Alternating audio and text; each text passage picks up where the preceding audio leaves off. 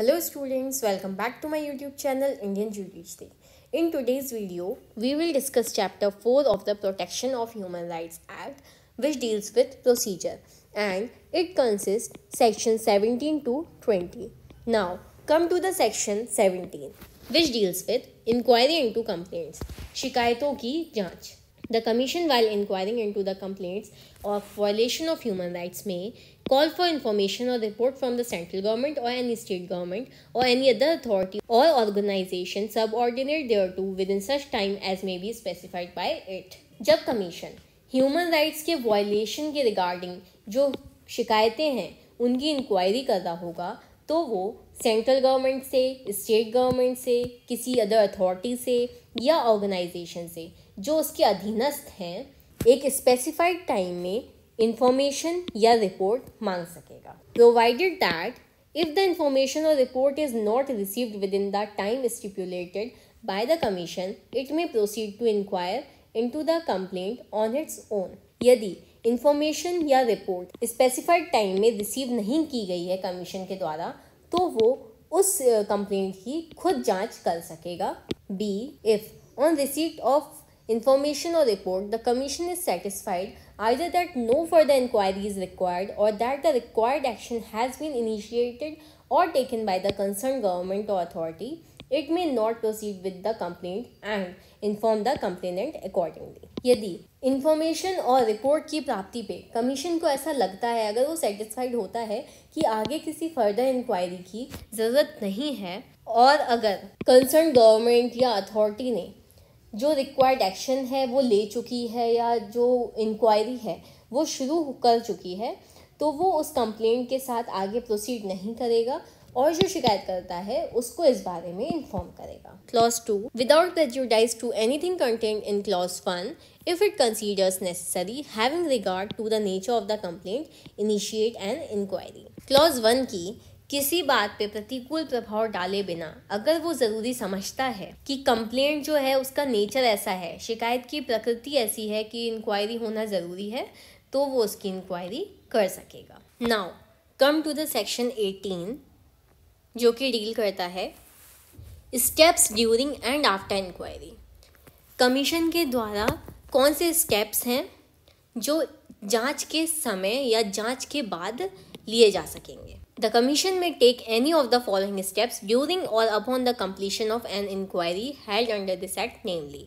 Commission के द्वारा जो स्टेप्स हैं जो कि ड्यूरिंग इंक्वायरी और after the completion of inquiry लिए जा सकेंगे वो निम्नलिखित हैं. A. Where the inquiry discloses the commission of violation of human rights or negligence in the prevention of violation of human rights or abatement thereof by a public servant, it may recommend to the concerned government or authority to make payment of compensation or damages to the complainant or to the victim or the members of his family as the Commission may consider necessary.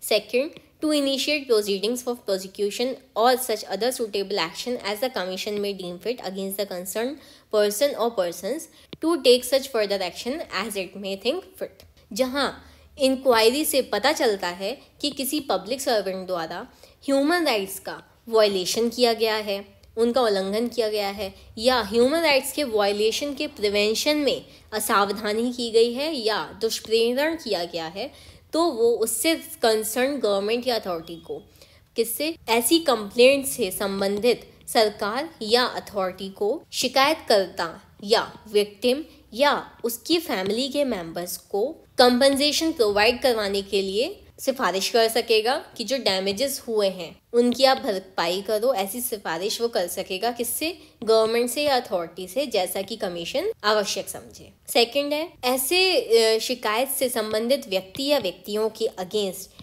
Prosecution के लिए proceedings को आगे start कर सकेगा, कोई suitable action ले सकेगा जैसा कि कमीशन ज़रूरी समझे. तीसरा, ऐसी प्रोसीडिंग के आगे जो भी कोई एक्शन लेना ज़रूरी समझता है कमीशन वो ले सकेगा.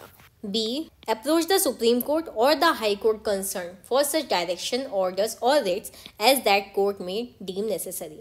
सुप्रीम कोर्ट या उससे कंसर्न हाई कोर्ट से अप्रोच कर सकेगा कि अगर कोई डायरेक्शन ऑर्डर्स या रिट्स हैं जैसा कि वो कोर्ट ज़रूरी समझ सकता है तो ऐसे ऑर्डर्स, डायरेक्शन या रिट की अप्रोच कर सकेगा। C. Recommend to the concerned government or authority at any stage of the inquiry for the grant of such immediate interim relief to the victim or the members of his family as the commission may consider necessary. Inquiry की किसी भी stage पे अगर उसको ऐसा लगता है कि जो विक्टिम है या फैमिली के मेंबर्स हैं उनको एक इमीडिएट इंटरिम रिलीफ प्रोवाइड कराना चाहिए, तो वो ऐसी सिफारिश कर सकेगा गवर्नमेंट या अथॉरिटी से कि वो उस विक्टिम को इमीडिएटली इंटरिम रिलीफ प्रोवाइड करवाएं। D. Subject to the provision of clause E, provide a copy of the inquiry report to the petitioner or his representative. Clause E के provisions के अधीन अभी हम पढ़ेंगे clause E। इंक्वायरी रिपोर्ट की एक copy किसको, petitioner को या उसके रिप्रेजेंटेटिव को प्रोवाइड कराएगा। E. The commission shall send a copy of its inquiry report together with its recommendation to the concerned government or authority, and the concerned government or authority shall within a period of 1 month or such further time as the commission may allow forward its comment on the report, including the action taken or proposed to be taken thereon to the commission. Commission अपनी inquiry report के साथ जो उसने recommendation की हैं, अनुरोध किए हैं गवर्नमेंट से, अथॉरिटी से, तो वो उससे संबंधित गवर्नमेंट या अथॉरिटी को वो रिपोर्ट प्लस वो रिकमेंडेशंस की एक कॉपी भेजेगा, और फिर जो कंसर्न गवर्नमेंट और अथॉरिटी होगी वो 1 महीने के अंदर या फिर जैसा कि आगे कमीशन अलाउ करे अपने कमेंट के साथ, अगर वो उस रिपोर्ट पे कोई टिप्पणी देना चाहता है या फिर उसने अगर कोई एक्शन लिया है उस रिपोर्ट के लिए या फिर उसने कोई चीज़ प्रस्तावित की है, तो वो कमीशन को 1 महीने के अंदर भेजेगा। F. The commission shall publish its inquiry report together with the comments of the concerned government or authority, if any, and the action taken or proposed to be taken by the concerned government or authority on the recommendation of the commission. Commission publish करा सकेगा inquiry report को together with the comments of the concern. जो clause ई में अगर कोई comment दिया है उस रिपोर्ट पे कंसर्न गवर्नमेंट ने, अथॉरिटी ने, तो उसके साथ वो इंक्वायरी रिपोर्ट को पब्लिश करा सकेगा अगर कोई है तो, और वो एक्शन जो कि कंसर्न गवर्नमेंट या अथॉरिटी ने लिए हैं या प्रस्तावित किए हैं कमीशन की रिकमेंडेशन पे उसको पब्लिश करा सकेगा। तो ये तो हो गया हमारा section 18 complete. Section 19 procedure with respect to armed forces. Armed forces के संबंध में क्या प्रोसीजर होगा कमीशन का। सेक्शन 18 में हमने पब्लिक सर्वेंट का पढ़ा था, इस सेक्शन में हम आर्म्ड फोर्सेस का पढ़ेंगे। आर्म्ड फोर्सेस में कौन कौन सी फोर्स आती हैं, naval plus air force plus military. अब आप हमें कमेंट सेक्शन में बताइए कि आर्म्ड फोर्सेस कौन से सेक्शन में दिया हुआ है। Sub section 1, notwithstanding anything contained in this act while dealing with complaints of violation of human rights by members of the armed forces, the commission shall adopt the following procedure, namely armed forces के members के द्वारा human rights से violation की शिकायत पर commission ये procedure follow करेगा। It may either on its own motion और on receipt of a petition seek a report from the central government. Commission या आयोग स्वप्रेरणा द्वारा या किसी पिटीशन की रिसिप्ट पर सेंट्रल गवर्नमेंट से रिपोर्ट मांग सकेगा। बी.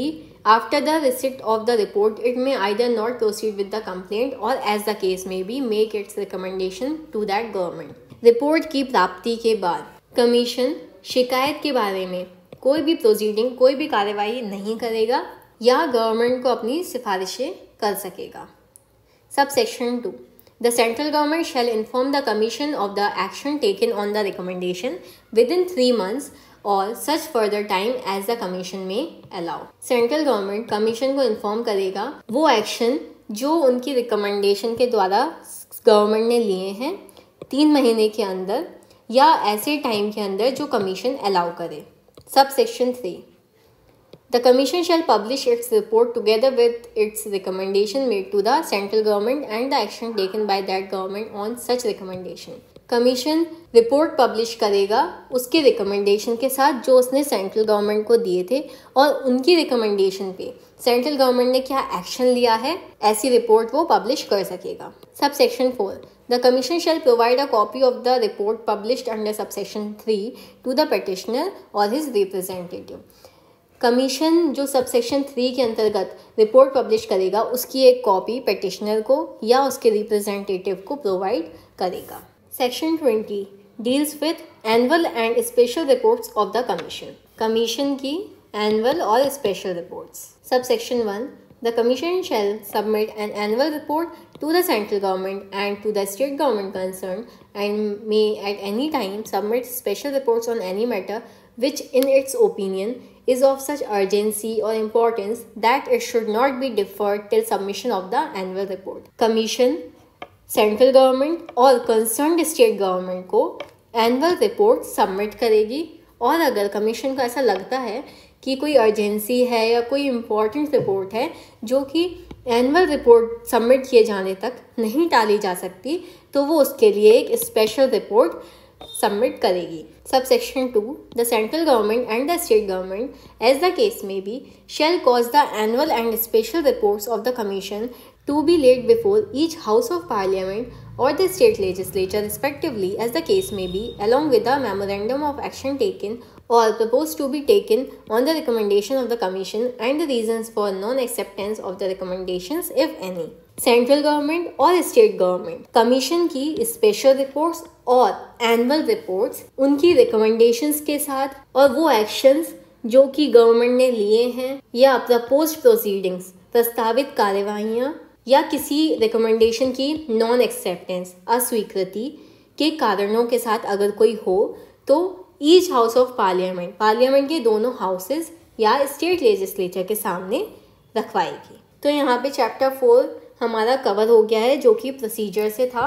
नेक्स्ट वीडियो में हम चैप्टर 5 पढ़ेंगे जो कि डील करता है स्टेट ह्यूमन राइट्स कमीशन से. Please do like, share, comment and subscribe. Thanks for watching. Bye.